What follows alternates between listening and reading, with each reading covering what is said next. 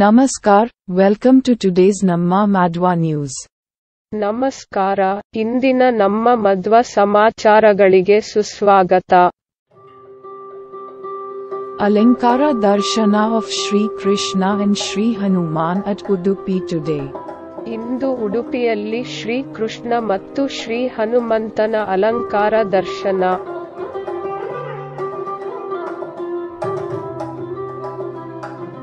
Alankara Darshana of Shri Vittala and Rakamai at Pandharpur today.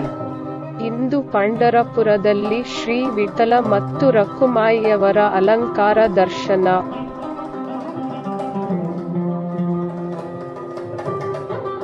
Alankara Darshana of Shri Mahalakshmi at Kolhapur today. ಇಂದು ಕೊಲ್ಲಾಪುರದಲ್ಲಿ ಶ್ರೀ ಮಹಾಲಕ್ಷ್ಮಿಯ ಅಲಂಕಾರ ದರ್ಶನ.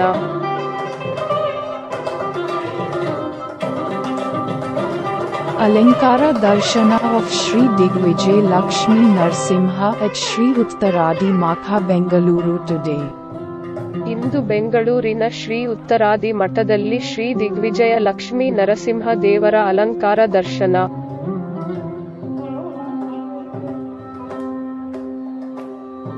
Today, Vaishakha Shukla Dashami, Panchamruta Abhisheka was performed to Shri Srinivasa Devaru at Shri Vyasaraja Matha, Bengaluru.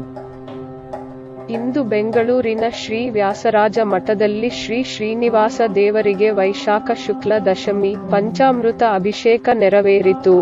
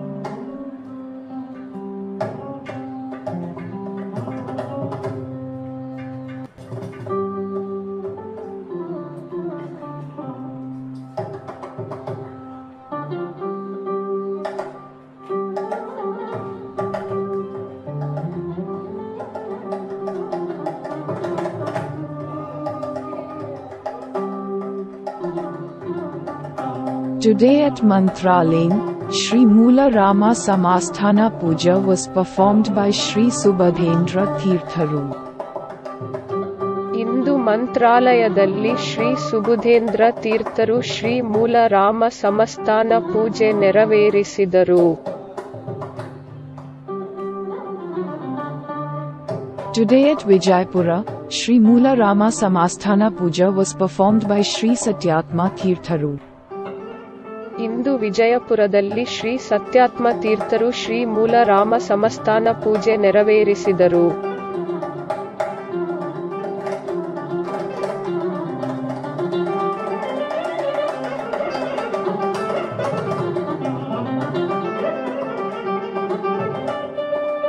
Alankara Darshan of Shri Guru Raira Brindavana at Mantralayam today. ಇಂದು ಮಂತ್ರಾಲಯದಲ್ಲಿ ಶ್ರೀ ಗುರುರಾಯರ ಬೃಂದಾವನದ ಅಲಂಕಾರ ದರ್ಶನ.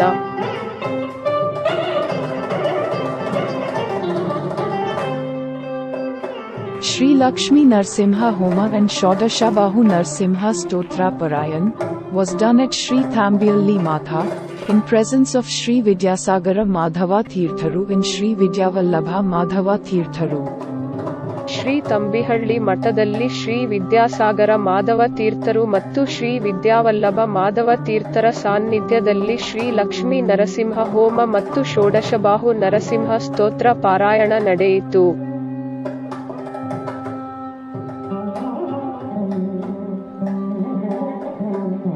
Dasham Vahanotsava at Shri Lakshmi Narsimha Temple, Shurpale today.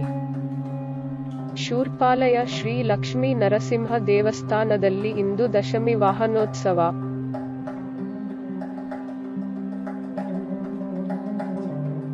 Yuva Atma, a youth movement born with the blessings and direction of Sri Satyatma Tirtharu, had their activities at Sri Ellarigu Matha Bengaluru today. Shri Satyatma ತೀರ್ಥರ ಆಶೀರ್ವಾದ ಮತ್ತು ನಿರ್ದೇಶನದೊಂದಿಗೆ ಹುಟ್ಟಿದ ಯುವ ಆಂದೋಲನವಾದ ಯುವ ಆತ್ಮ ಇಂದು ಬೆಂಗಳೂರಿನ Shri ellarigu ಮಠದಲ್ಲಿ ತಮ್ಮ ಕಾರ್ಯಚಟುವಟಿಕೆಗಳನ್ನು ನಡೆಸಿತು. ಪರಮ ಪೂಜ್ಯ ಶ್ರೀಪಾದಂಗಳವರ ಆದೇಶದಂತೆ ಅವರ ಅನುಗ್ರಹದಂತೆ ಇವತ್ತು ಯುವಾತ್ಮ ನಮ್ಮ ಮಾಧ್ವ ಯುವಕರೆಲ್ಲ ಸೇರಿ ಈ ದಿನ ನರಸಿಂಹ ಜಯಂತಿಯ ಒಂದು ವಿಶೇಷ ಆಚರಣೆಯನ್ನು ಮಾಡ್ತಾ ಇದ್ದಾರೆ. ನರಸಿಂಹ ಜಯಂತಿ ನಾಳೆ 4ನೇ ತಾರೀಕಿದ್ದರೂ ಕೂಡ ಇವತ್ತು ಕೇವಲ ಯುವಕರಿಗಾಗಿ ಅಂತ ಬೆಂಗಳೂರಿನ ellarigu ಮಠದಲ್ಲಿ ಒಂದು ವಿಶೇಷ ಕಾರ್ಯಕ್ರಮವನ್ನು ಆಯೋಜನೆ ಮಾಡಿದ್ದೇವೆ.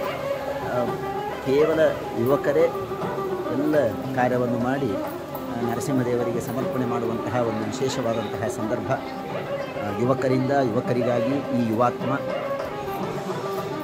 ಬೆಳಿಗ್ಗೆ 7 ಗಂಟೆಗೇ ಸುಮಾರು 200-300 ಜನ ಕೇವಲ ಯುವಕರು ಯುವತಿಯರೆಲ್ಲ ಇಲ್ಲಿ ಬಂದು ಸೇವೆಯನ್ನು ಮಾಡ್ತಾ ಇದ್ದಾರೆ. ಇದೊಂದು ತುಂಬ ಸಂತೋಷದ ಕ್ಷಣ. ಭಗವಂತ ನರಸಿಂಹದೇವರಿಗೆ ಪ್ರಹ್ಲಾದ ವರದ ಅಂತ ಕರೀತಾರೆ. ಈ ಎಲ್ಲ ಪುಟ್ಟ ಪ್ರಹ್ಲಾದರು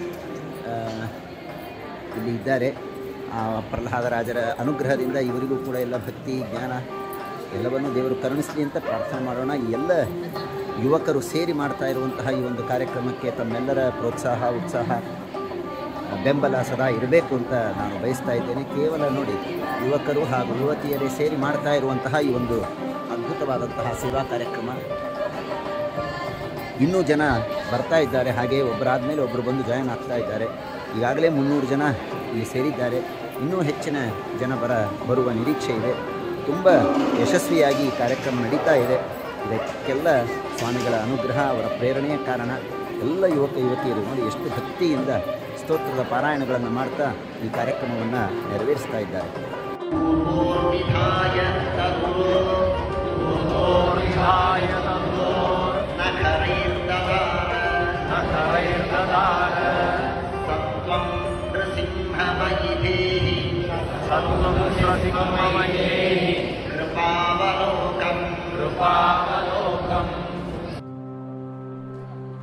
Let's teach our children about dharma, our tradition, our culture and good values before someone teaches them adharma. ಯಾರಾದರೂ ಅಧರ್ಮವನ್ನು ಕಲಿಸುವ ಮೊದಲು ನಮ್ಮ ಮಕ್ಕಳಿಗೆ ಧರ್ಮ, ನಮ್ಮ ಸಂಪ್ರದಾಯ, ನಮ್ಮ ಸಂಸ್ಕೃತಿ ಮತ್ತು ಉತ್ತಮ ಮೌಲ್ಯಗಳ ಬಗ್ಗೆ ಕಲಿಸೋಣ.